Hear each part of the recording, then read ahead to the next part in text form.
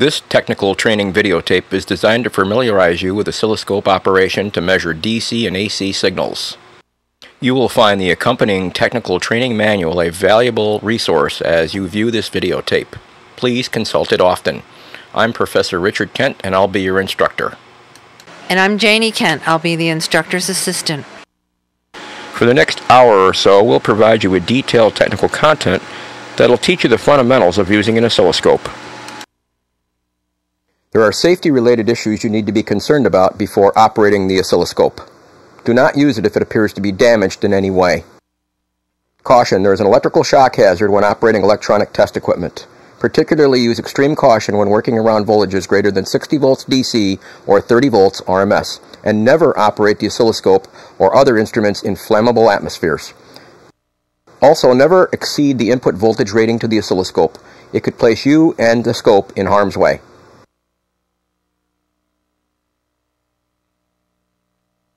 Always connect the oscilloscope to an AC supply voltage that matches the voltage requirements of the instrument. You can find this information out on the back of the oscilloscope itself. You should always use the proper power cord, preferably the one supplied with the instrument, or at least obtain a suitable replacement. And never defeat the ground prong on the AC power plug. Also, never use cheater plugs. You'll put yourself at risk for a shock. Always use a properly grounded AC outlet, and never cut the ground prong off the AC line cord. Never connect the scope to equipment where the chassis presents a voltage relative to the ground. In most installations, the entry cable contains a ground wire that's connected to the service panel. This is the actual building ground. A ground rod is often used to establish a good ground. The service panel chassis is connected to the utility ground and the building ground. All outlets are fed off the panel and are thereby connected to this ground point. Hot chassis TV receivers are examples of electronic equipment using transformless designs. Use extreme caution at all times, and preferably an isolation transformer, as illustrated here. Note, there is no ground connection. In this case, it is acceptable to use a cheater plug, since the float is provided by the transformer. Caution, never expose the instrument to water. This can create a serious shock hazard. Electricity and water simply don't mix. Use extreme caution when working around machinery, especially where moving parts are present. Test probes and leads can get entangled, causing the possibility of strangling to you and damage to the instrument. The rule is keep everything in the clear. Remember, keep safety as your first concern.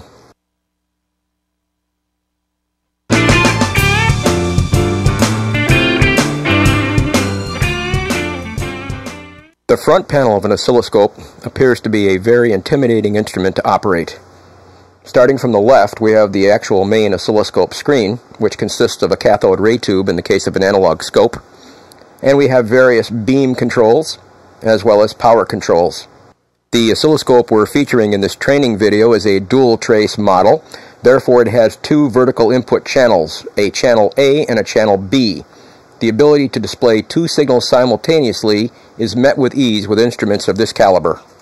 As you see from a close examination of the front panel, there are a multitude of controls, knobs, and switches necessary to properly display a signal on the graticule. We'll concentrate on some of the basic functions first, working into more advanced aspects of the oscilloscope at a later time in the tape. We'll learn later in this program that each vertical channel has its own position and vertical attenuator controls, as well as its own unique BNC input. On the right side of the oscilloscope, we see the horizontal section of the oscilloscope. Here we'll find the horizontal position or X position control, as well as the horizontal sweep rate control, which is used to set the beam sweep speed. Let's begin by powering up the instrument. Every model has its own unique features for powering up the instrument, so consult your operating manual now. The particular model oscilloscope we're using here also has a backlight display which is adjustable by means of a potentiometer.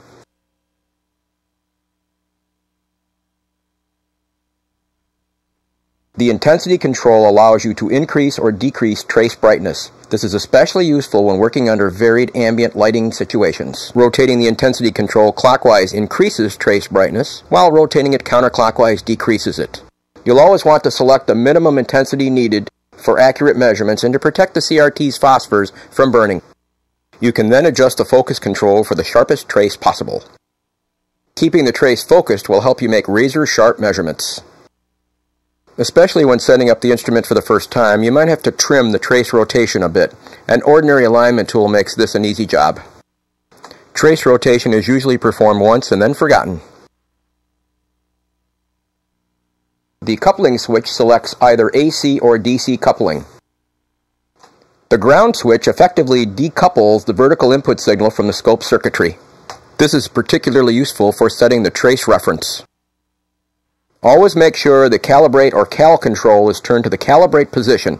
This control is usually located on the vertical attenuator control. Serious measurement errors can occur if you fail to set this control properly. Most vertical attenuator vernier controls have a click indent position so the operator knows when cal is activated. Both channel A and channel B have identical vertical position controls. The function of the vertical position control is to set the vertical position of the trace on the graticule.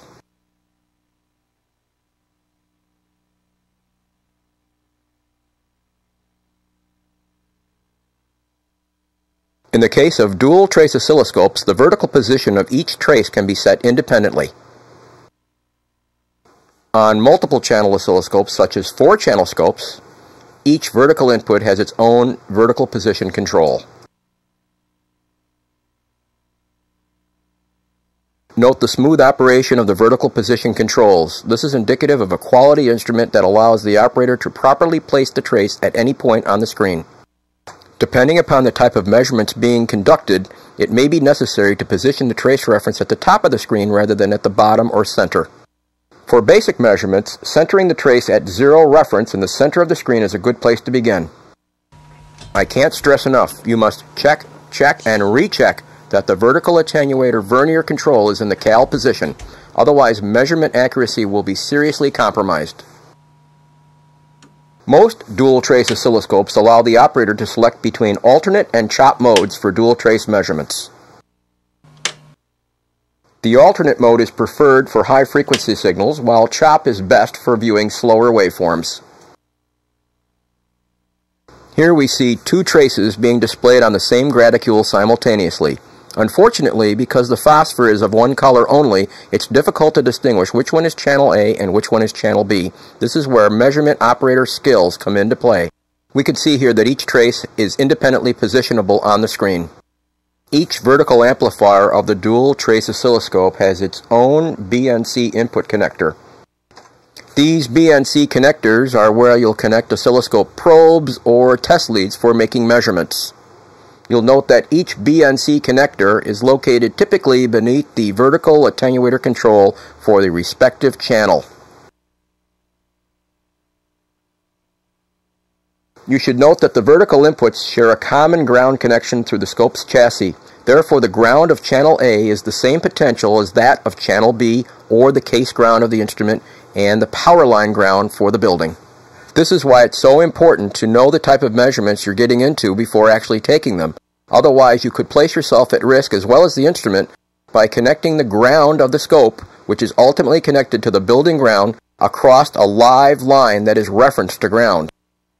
The vertical attenuator control functions much like the range switch of a volt-ohm milliamp meter.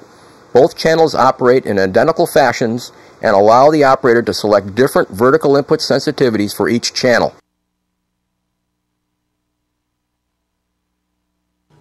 Here the technician is verifying that the vertical attenuator vernier control is in the calibrate position.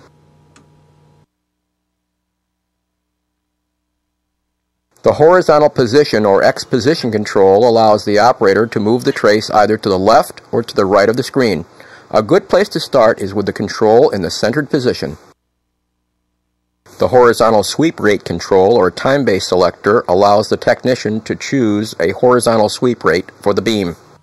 In the case of this 50 MHz scope, the horizontal time base can be varied from a slow speed setting of 0.5 seconds per division to a high speed setting of 0.1 microseconds per division. Additionally, a multiplication factor of 10 can be called into play when needed to further increase the sweep speed. Increasing the sweep speed allows for the display of high-frequency signals, which is particularly useful in radio frequency measurements. As sweep speed increases, beam intensity diminishes. This is because of the time the beam has available to excite the phosphor on the screen.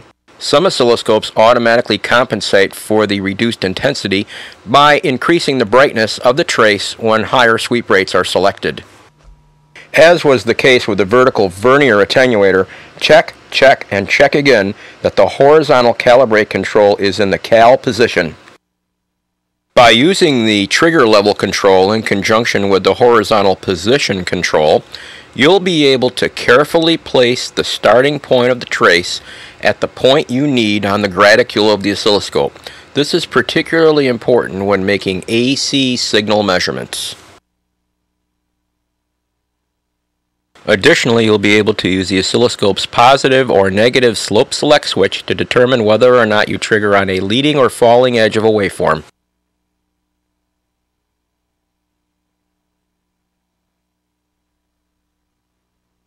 Selecting the proper trigger source is important. Generally, you will trigger on the same channel that you are measuring. Particularly when measuring complex signals, you might find using external trigger to provide a more stable display. External trigger is preferred particularly when viewing complex video or television signal waveforms.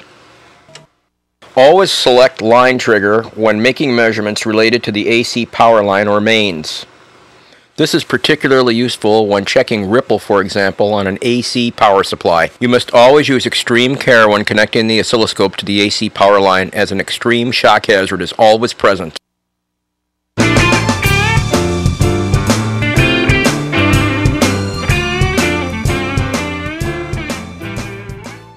In this section of DC voltage measurements, we'll concentrate on measuring the voltage of a simple penlight AA cell. You can use the techniques you'll learn here to measure just about any DC source, including a car battery or a DC power supply. Just in case you forgot, an alkaline AA cell has an open circuit terminal voltage of approximately 1.5 volts. Before we actually start taking any measurements, it's best to preset the oscilloscope controls, as we'll see here. This is where it's important to have the oscilloscope operating manual handy. We'll begin by powering up the instrument. Begin by selecting channel A on the vertical mode switch of the instrument.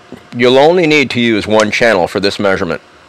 Set the horizontal sweep rate control to 1 millisecond per division, or 1 ms per division.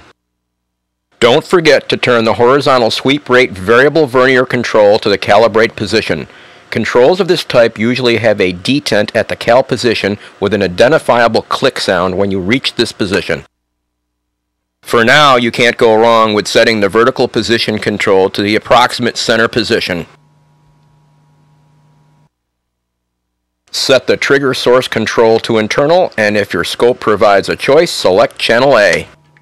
For now, select positive trigger slope. Place the trigger level control in the center of its range. If your scope has a free run mode, enable it now. For DC measurements, this setting is not critical. Turn the intensity control clockwise until the trace appears.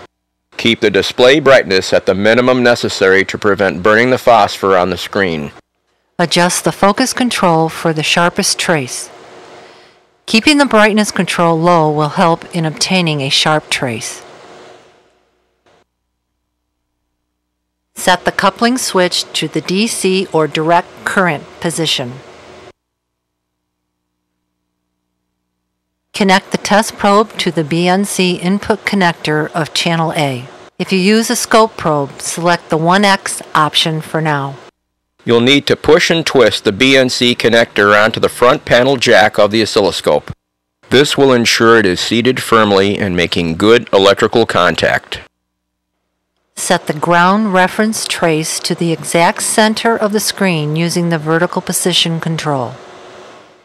Verify that the vertical attenuator variable vernier control is in the calibrate position.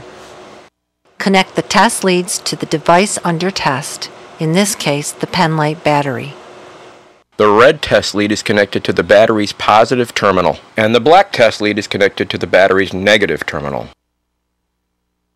Note the noise that occurs from making poor connections.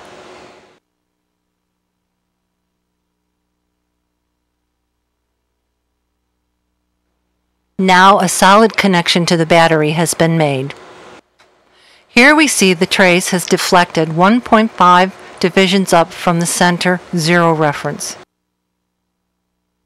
Because each major division is 1 volt, the DC voltage is 1 volt per division multiplied by 1.5 divisions of deflection, or 1.5 volts. We know that each division vertically is worth 1 volt because the vertical attenuator control is set to 1 volt per division. Let's take a look at the effect of the vertical attenuator variable vernier control for a moment.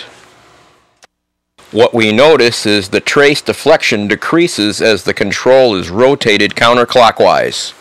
This occurs even though the battery voltage remains constant at 1.5 volts. This is why it's always important to keep the vertical attenuator variable vernier control in the calibrate position.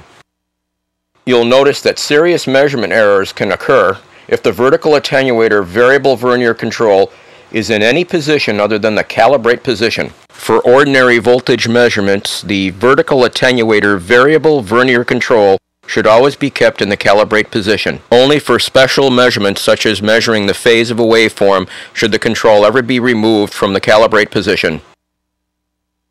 Let's change the vertical attenuator control to a lower setting for better resolution. It's just like switching to a lower range on a multimeter. But first, let's reset the ground reference trace to the lowest point on the graticule. To do this, select the ground option using the coupling switch. We'll use the vertical position control to set our new ground reference. Now the vertical deflection is 7.5 divisions from the ground reference trace. Counting the divisions is just like reading a ruler. Since each major division is 0.2 volts, the DC voltage is 0.2 volts per division multiplied by 7.5 divisions, or 1.5 volts. Let's take a look at that again. Hit the channel A ground switch, use the vertical position control to set your reference, unground the channel A input, and take your measurement. You can also short the test leads together. This accomplishes the same thing as selecting the 0 or ground switch for the channel A vertical input. Personally, I'd rather hit the ground switch. Shorting the test leads together wastes time. Even if you decide to use the shorting method, you'll still need to use the vertical position controls to set the ground reference trace. The accuracy of your measurements depend heavily on your ability to carefully set the ground reference trace. Choosing the proper vertical attenuator setting is important. Selecting too low of a setting results in the trace deflection going beyond the measurement capabilities of the oscilloscope. This would be analogous to selecting a range for a VOM that is too low for the signal being measured. In the case of an analog VOM, this would cause the pointer to deflect beyond its normal limits, possibly damaging the movement. In the case of the oscilloscope, although you won't damage the instrument by allowing the trace to deflect off the screen, you can't read it either, so it doesn't make sense. Setting the vertical attenuator control to the lowest setting possible without allowing the beam to deflect off the screen will provide you with the best measurement accuracy. Selecting too high of a vertical attenuator setting compromises resolution. Try to avoid this whenever possible. It's easy to use the vertical attenuator setting and the oscilloscope screen to determine the signal's amplitude or voltage. In this example, the vertical deflection of the beam is 3 divisions from the ground reference point of the trace. Note that the vertical attenuator control is set to 0.5 volts per division, or 1/2 volt per division. Since each major division is worth 1/2 volt, or 0.5 volts, and the beam deflects 3 divisions, the total signal deflection is 1.5 volts. Changing the vertical attenuator control to 1 volt per division further reduces the resolution, affecting our measurement accuracy. In this case, the beam is only deflected 1.5 divisions from the ground reference trace. Remember, the new vertical attenuator setting is 1 volt per division. Since each major division is 1 volt on the graticule, the DC voltage is 1 volt per division multiplied by 1.5 divisions of deflection, or 1.5 volts of amplitude. You can make similar DC voltage measurements using a 9-volt battery or other DC sources. Note how I'm connecting the test leads to the 9-volt battery. In the inset on the screen, you can see the DC voltage measurement as displayed by a digital volt-ohm milliamp meter. In this example, the beam is deflected 4.5 divisions vertically from the ground reference point. The vertical attenuator setting is set to 2 volts per division. Since each major division is worth 2 volts, the DC voltage is 2 volts per division multiplied by 4.5 divisions, or 9 volts. In this measurement example, I'm using a scope probe. Most scope probes have a removable locking clamp that exposes a pinpoint tip. You'll find this handy in taking measurements in crowded locations. The tip is very sharp, so be careful when using this probe.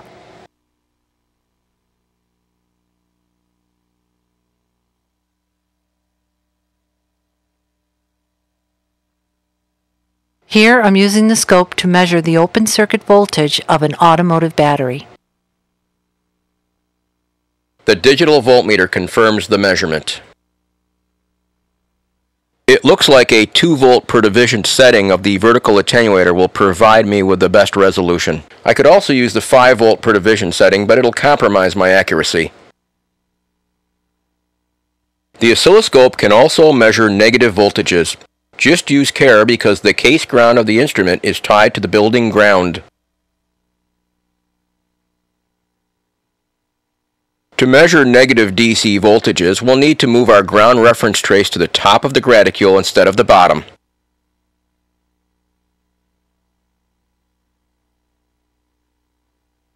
The trace deflects 2.5 divisions down from the top reference, indicating a negative voltage. The vertical attenuator is set to 5 volts per division. The actual trace deflection is 2.52 divisions. At 5 volts per division, this equates to a minus 12.6 volt reading.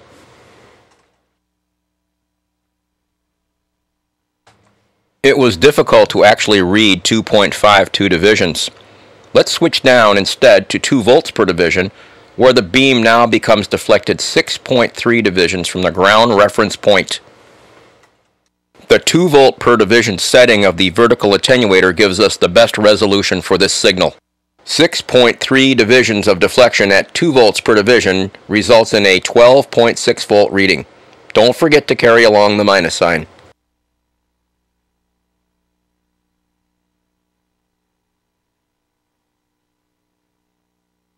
I'm confirming the oscilloscope reading using a digital volt-ohm milliamp meter, or DVOM. Note the negative voltage annunciator that's lit in the display. This tells us the signal polarity is negative.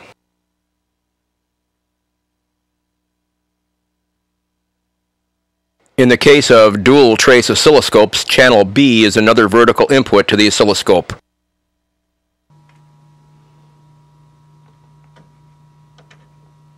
It functions identical to that of channel A, except it also allows the operator to invert the signal for special measurements. In the case of single channel measurements, we can use either channel A or channel B to conduct the measurements.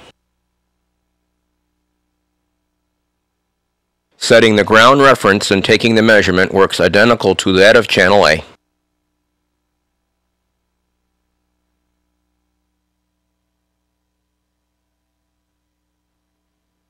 Varying the horizontal sweep rate, or time per division control, changes the rate at which the beam scans the screen.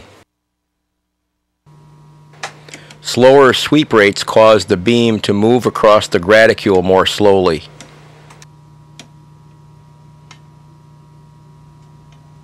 This is useful for displaying low-frequency signals. Especially when the sweep speed of the beam is so slow, it's important to keep the trace intensity control to the minimum necessary to make your readings.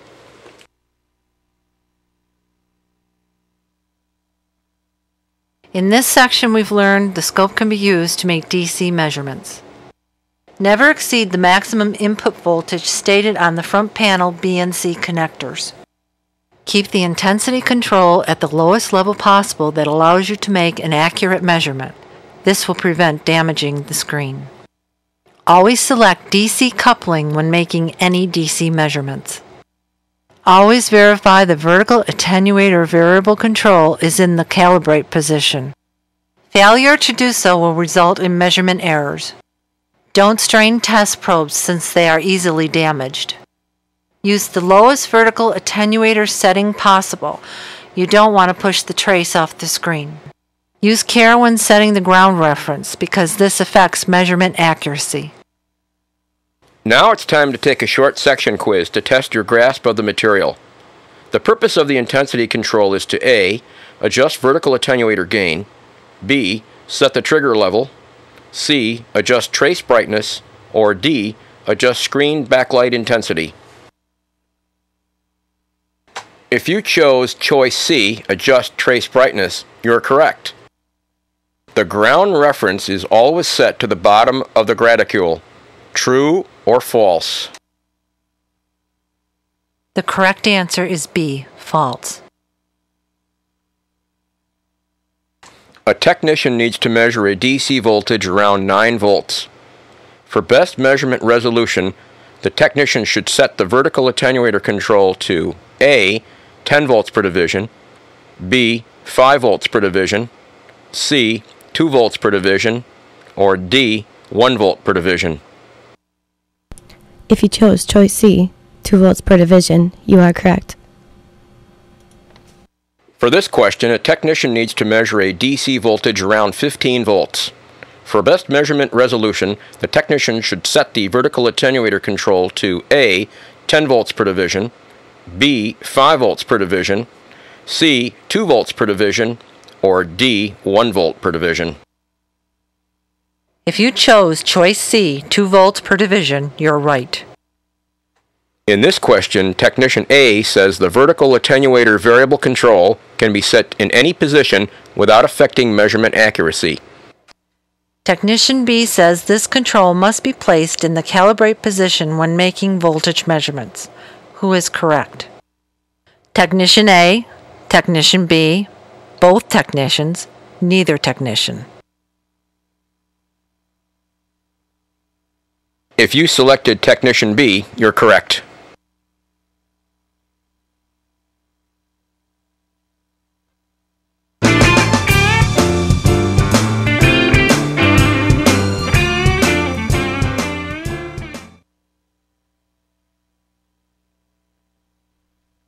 The switchable probe takes the place of two individual probes, a 1x or a 10x.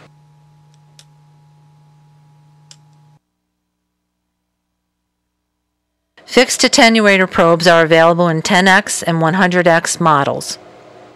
The 10x attenuator probe is used in a variety of general-purpose measurements. The advantage of using an attenuator probe is reduced circuit loading. The standard input impedance for a scope's vertical channel is 1 megohm. Using a 10x probe, the input impedance is raised to 10 megohms. This results in significantly reduced circuit loading, which affects measurement accuracy. Circuit loading can cause you to measure lower than actual voltages because the probe and/or instrument provides a parallel impedance across the circuit being measured. This parallel impedance provides an additional current path through the probe or instrument, causing the voltage to fall in accordance with Ohm's law. Reducing the loading effect helps eliminate changing normal circuit parameters during the course of the actual measurement. Accordingly, measurement accuracy is improved. For the best measurement accuracy, always try to use a 10x probe, especially around sensitive circuitry. Use 1X probes or direct test leads for measuring non-critical, low-impedance sources like power supplies or batteries. 10X probes offer lower capacitive loading effects compared to 1X probes. This is especially critical when working with RF circuits. Even a 20 pF load can significantly alter sensitive RF tank circuits. Here is an example of a fixed 10X attenuator probe. Note the attenuator unit that is part of the BNC connector.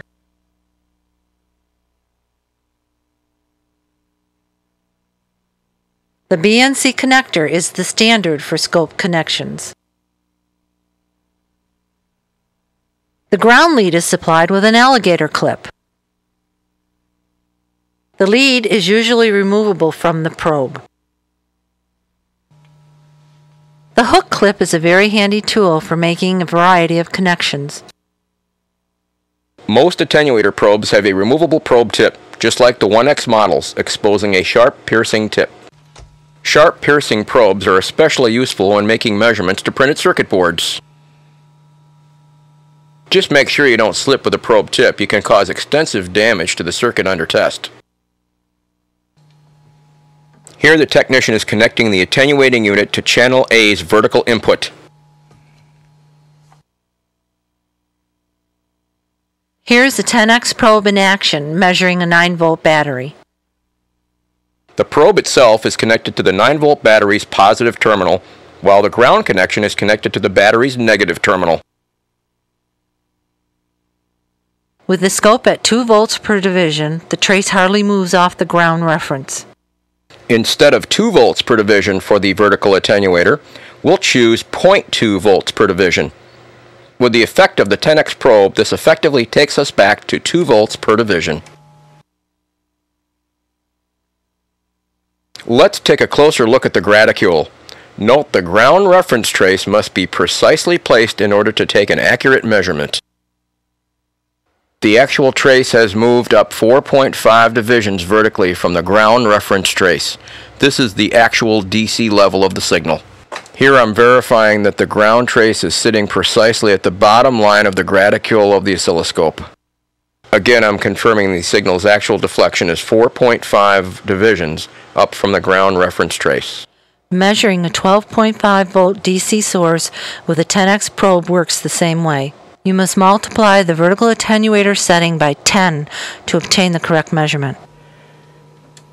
We set the vertical attenuator to 0.5 volts per division. But we're using a 10X probe, so it's really 5 volts per division. Connecting the signal to the scope's channel A vertical input gives us 2.5 divisions of vertical deflection from the ground reference trace at the bottom of the CRT graticule. Since we effectively have a vertical attenuator setting of 5 volts per division because of the 10X probe, 2.5 divisions of vertical deflection multiplied by 5 volts per division gives us a DC signal level of 12.5 volts. Although you have to do a little bit of math when using a 10X probe, it is usually a better choice. Before you know it, you'll be doing the math in your head automatically. But wait, what about probe compensation? I've heard about it, but exactly what is it? Well, Janie, we'll discuss probe compensation in a later section when it's more relevant to the subject material. By the way, the accompanying technical training manual has some great resources where you can buy probes and where you can get them repaired. Check it out.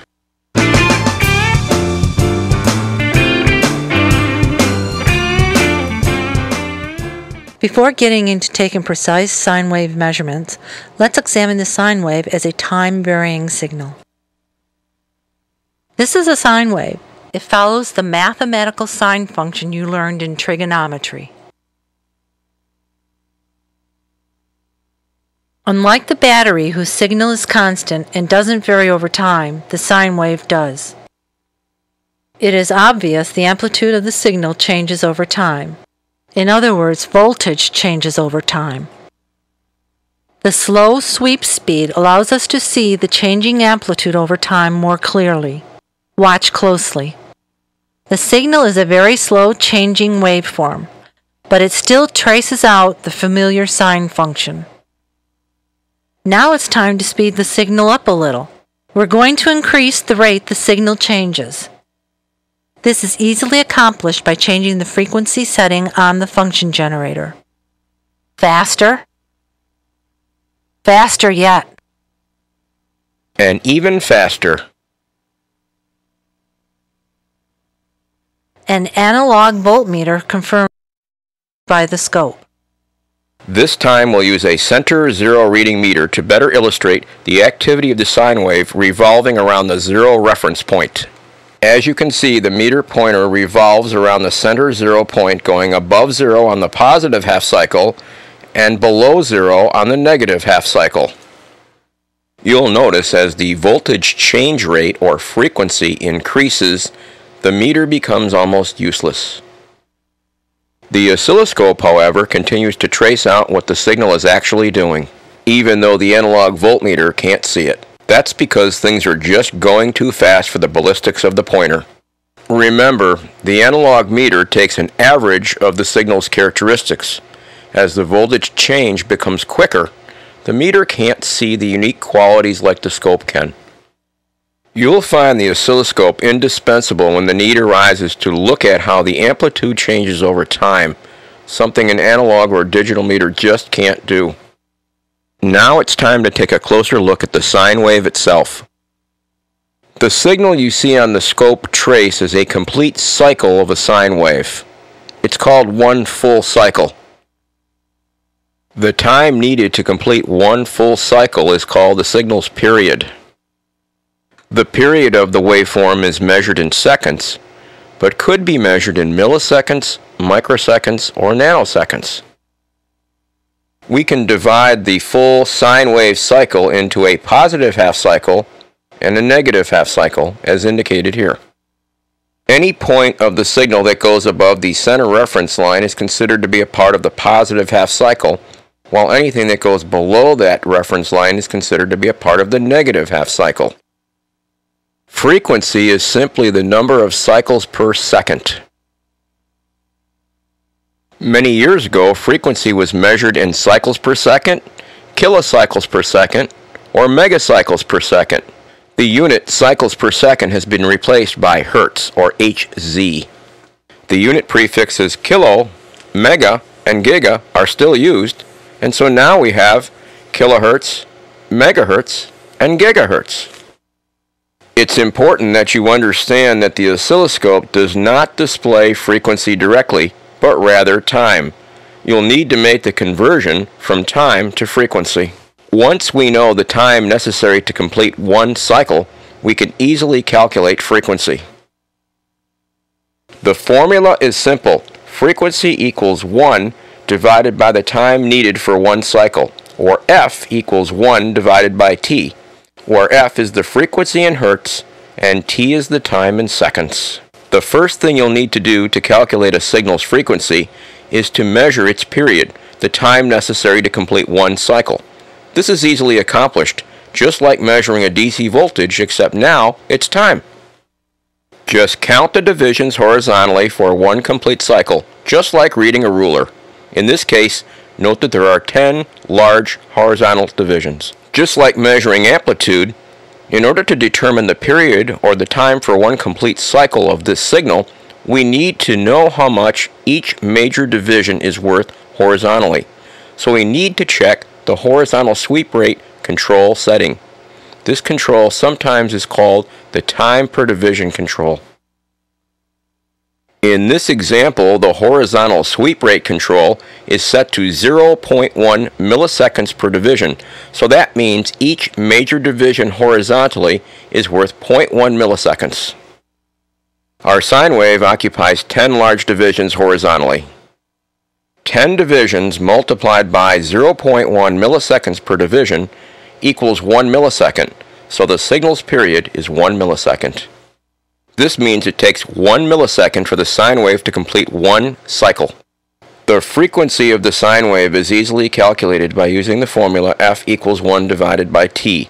So in our example, f equals 1 divided by 1 millisecond, or 1 divided by 1 times 10 to the minus 3 seconds. Therefore, the frequency of the signal is 1,000 hertz, or 1 kilohertz. Notice I can vary the amplitude of the signal without changing its frequency. If, for example, this signal were in the audible range of frequencies, varying the amplitude would be varying the loudness of the signal, but the pitch or frequency of the signal would remain constant. Without changing anything about the signal, we can change the horizontal sweep rate control setting. This results in compressing the waveform if the sweep rate is decreased. Even though the signal looks completely different at the various horizontal sweep rate control settings, you need to realize that the frequency is constant. We're just changing the way it's displayed by varying the scope settings. We're switching to progressively slower and slower sweep speeds. Here the sweep is disabled. This is a great way to measure peak-to-peak amplitude of a sine wave. So just how do you measure the voltage of a sine wave? You need to set the vertical attenuator just like when measuring DC voltages. In this case, using a 1x probe, the vertical attenuator is set to 0.2 volts per division. If we were using a 10x probe rather than a 1x probe, we'd have to multiply the vertical attenuator setting by 10. Now each division is worth 2 volts per division rather than 0.2. There are 3 common sine wave voltage measurements: peak-to-peak, peak, and RMS, or root mean square.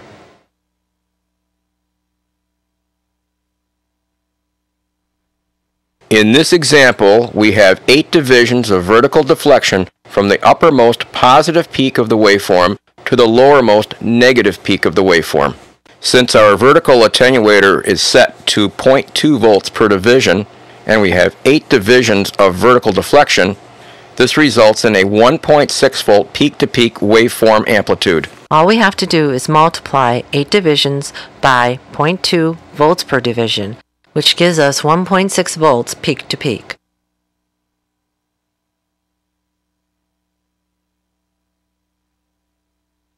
The sine wave's peak voltage measurement is simply half of the peak-to-peak value, or from the center of the reference of the trace to the uppermost positive peak of the waveform.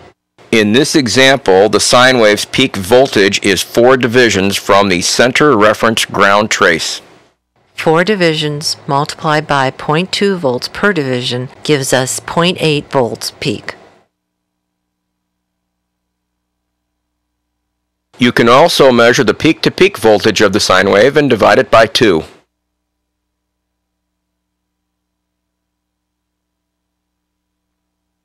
The root mean square, or RMS voltage of a sine wave is 70.7% of the peak voltage. To get the RMS value of a sine wave, multiply the peak voltage of the sine wave by 0.707. RMS is the equivalent DC heating value in a sine wave. You can consult an electronics textbook for more information about RMS calculations. To summarize RMS calculations of a sine wave, multiply the peak voltage by 0.707 to obtain the RMS value. To get back, take the RMS value and multiply it by 1.414, or the square root of 2, to get the peak voltage. Let's check and see how well you've mastered the material in the preceding section. Suppose the vertical attenuator is set to 0.5 volts per division and a 10x scope probe is connected. If the signal occupies 5 divisions vertically, what's the peak-to-peak voltage? The choices are 12 volts peak-to-peak, 50 volts peak-to-peak, 25 volts peak-to-peak, 0.1 milliseconds peak-to-peak. The correct answer is choice number 3, 25 volts peak-to-peak. Try this one. If the horizontal sweep rate control is set to 0.1 milliseconds per division and a complete cycle of the sine wave occupies 7 divisions, what's the signal's period? Your choices are 1 volt, 50 hertz, 0.1 hertz, or 0.7 milliseconds. If you selected choice 4, 0.7 milliseconds, you're correct. Try your hand at this one. What's the signal's frequency in the prior example? 50 Hz, 1428.57 Hz, 1000 Hz, or 1.414 volts peak to peak?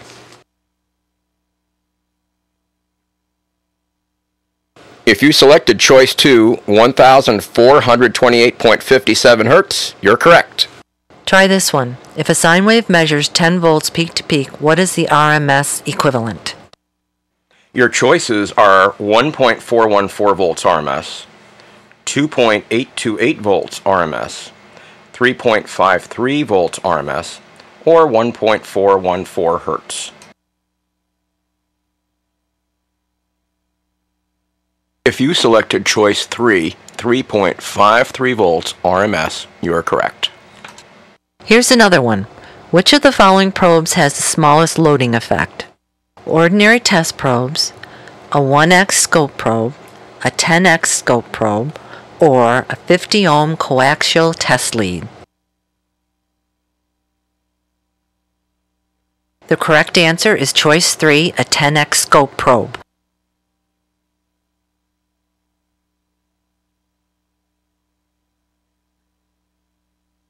In case you've wondered, we've been using a function generator for producing all of our time-varying waveforms. There are many different models of function generators to choose from. There are, however, many ways to generate signals. Unfortunately, this subject content is beyond the scope of this technical training video. Consult an electronics text for more information. For this section, we'll use the Leader LS1040 high-performance analog oscilloscope. Let's first power up the instrument. The power LED illuminates, indicating the instrument is on. The backlight illumination switch allows us to select no backlight or choose from 2 levels of backlight illumination. Because we're in a well-lit room, we'll leave the backlight off. Advance the intensity control to make the trace visible on the screen. For the best measurement accuracy, keep the trace intensity down to the minimum level necessary. Using the focus control, adjust for the sharpest trace possible.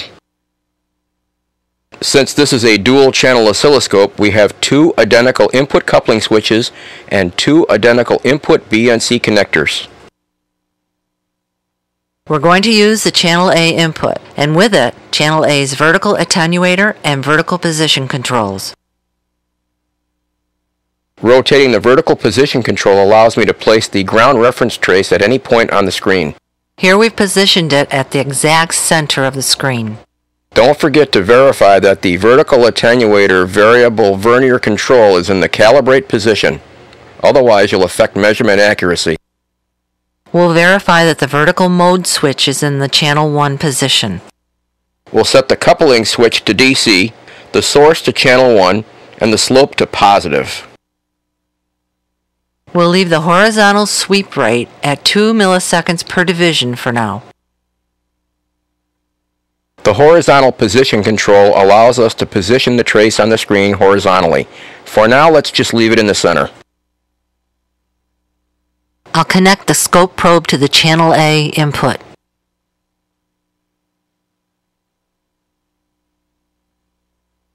Because we're using a 10x scope probe, we need to compensate the probe. We use the cal source provided internally by the oscilloscope. This signal for this unit is approximately a half a volt peak to peak at about 1 kilohertz. I need to reduce the vertical attenuator setting so I can get a measurable signal on the screen. I'll also probably have to adjust the horizontal sweep rate control. If the signal is too compressed, I won't be able to effect a correct adjustment. I'll select DC coupling at the input coupling switch, and I'll use a small alignment tool to actually make the adjustment. When I increase the vertical amplifier sensitivity by switching down the vertical attenuator range switch, my trace went off the screen. I'm using the vertical position control to bring the trace back to a usable position. Now I need to adjust the horizontal sweep rate, but the trace is walking across the screen. I'll adjust the trigger level control to stabilize the trace. As you can see, rocking the control either way pulls me in and out of sync. Now I can get to the business of compensating the probe. By rotating the small capacitor in the BNC connector of the probe, I can move the compensation from overcompensating to undercompensating. I want nice square waves. We'll connect the scope probe to the output of the function generator. For low frequency measurements, the connection scheme is pretty unimportant. Make sure the input coupling switch is in the ground position. Set the ground reference trace to the center of the screen. Switch to AC coupling and then move the vertical attenuator setting to a range more suitable for the signal. You might need to increase the intensity a bit to see the signal. If the vertical attenuator is set too low, the signal will be out of limits of the graticule. This is a more reasonable setting for the vertical attenuator. Readjust the intensity appropriately. Try to allow only one cycle of the wave to appear on the graticule if possible. You'll need to try different settings of the time per division or horizontal time-based control to accomplish this. As you can see, the signal doesn't start at a point that's convenient for taking measurements. By adjusting the trigger level control and horizontal position control, we can manipulate the signal so it starts at a more convenient point for taking our measurements. If I rotate the trigger level control out of range too far, you'll notice that the signal loses synchronization and begins to drift across the screen. You'll need to experiment with this control to become familiar with its operation for your particular oscilloscope. Now I've positioned the waveform on the oscilloscope screen so that the start of the wave begins at the leftmost graticule marking. This is important because I need a reference point where the signal begins. I can line the start of the waveform up on any convenient mark on the graticule, but I prefer to be able to use the full oscilloscope display, so I generally choose the leftmost portion of the screen. I'll hit the ground position of the coupling switch and just verify my center ground reference trace. I've noticed that the trace is not perfectly parallel to the horizontal lines of the graticule. I'm going to use my alignment tool to trim up the trace a bit using the trace rotation control. This is usually one of those set it and forget it settings. I'll switch to AC coupling and now I'm ready to take a look at the signal. I've deliberately made it that one cycle fits the screen exactly. You can see the effect on the signal when I vary the frequency control of the function generator. You'll notice that even though I'm changing the actual period of the waveform, which obviously changes the frequency of the waveform, the amplitude of the signal remains constant. If I vary the frequency of the signal too far, though, I'm going to have to change the time per division or horizontal time-based setting. If I change the horizontal time-based setting to a point that allows me to display 2 cycles of the signal rather than 1, you'll note that I may have to manipulate the trigger level control and horizontal position to position the wave at the beginning of the graticule. The problem with displaying more than 1 cycle of the signal on the screen is obvious. It's difficult to get an accurate period measurement when more than 2 cycles of the signal are being displayed on the graticule.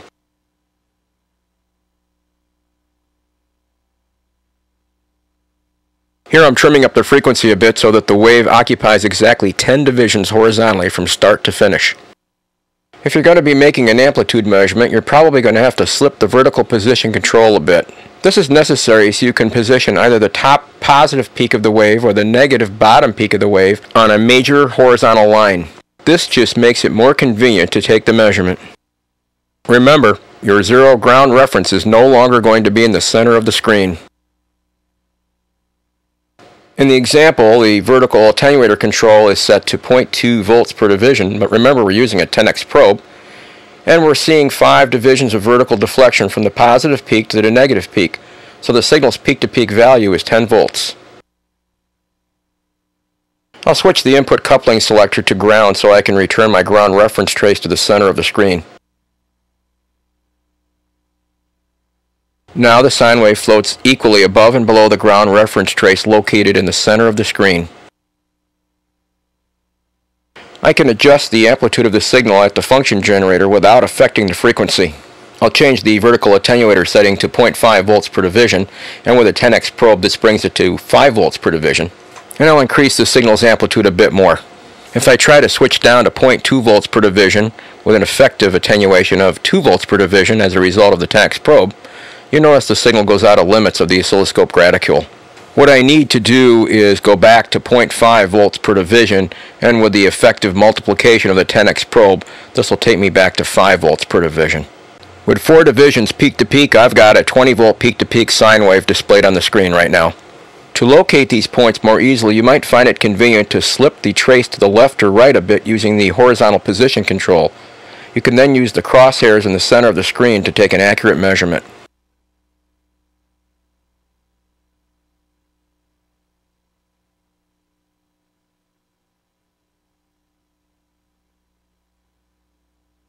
Now I've increased the signal's peak-to-peak amplitude to occupy 6 divisions vertically. At an effective 5 volts per division vertical attenuator setting, taking into account the 10x probe, we have a 30 volt peak-to-peak signal here. Now I'm going to increase the frequency of the function generator by pushing in the next decade range switch. This effectively multiplies the frequency reading by 10. You'll notice, except for taking a peak-to-peak voltage measurement, it's impossible to measure the period of this signal. We'll need to change the time per division or horizontal sweep rate control to expand this waveform so we can get an accurate reading. You'll see turning the horizontal sweep rate control counterclockwise is actually going in the wrong direction. We need to expand out the waveform, so we need to rotate the control clockwise.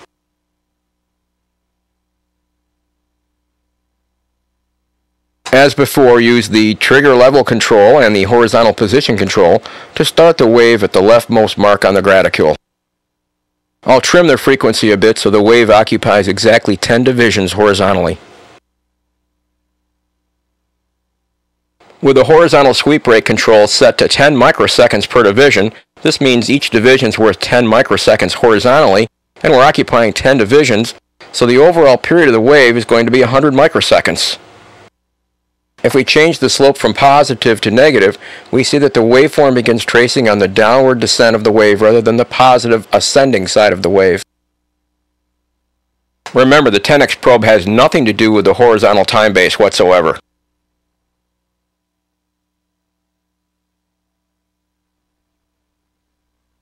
Here's an example of a low-frequency triangle wave.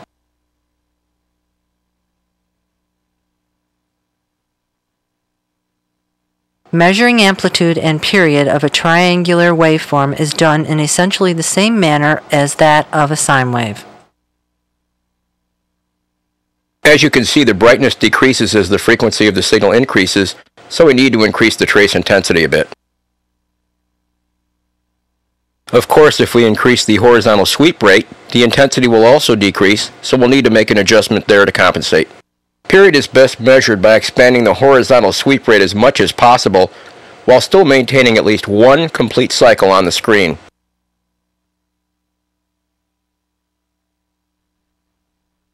This is an example of a square wave. The square wave is usually considered to be a digital on-off signal as shown here. It takes on only 2 states, a logic 1 or high voltage, sometimes referred to as the high state, or a logic 0 low voltage state. This is usually 0 volts. Here we're increasing the frequency of the square wave. Rise time of a square wave is extremely short. The signal should not exist in any state other than a 1 or a 0. The signal changes so quickly from one state to the other, the beam doesn't have enough time to illuminate the phosphor. With high-speed scopes, it's actually possible to measure the rise time of the waveform. Applications for square waves are numerous: digital timing, computers, digital logic ICs, automotive, signal processing, and more. More information relating to square waves, including pulse width measurements, will be presented in the next technical training tape currently under development. The next technical training video will contain advanced topics such as dual trace measurements, pulse width and duty cycle, phase shift, power supply ripple, and rectifier measurements. We'll even explore some automotive-related signals you can measure with a scope. We hope you've enjoyed this technical training videotape. And we hope to see you in future programs. For SciSpec Technical Training, I'm Richard Kent. And I'm Janie Kent. Thanks for watching.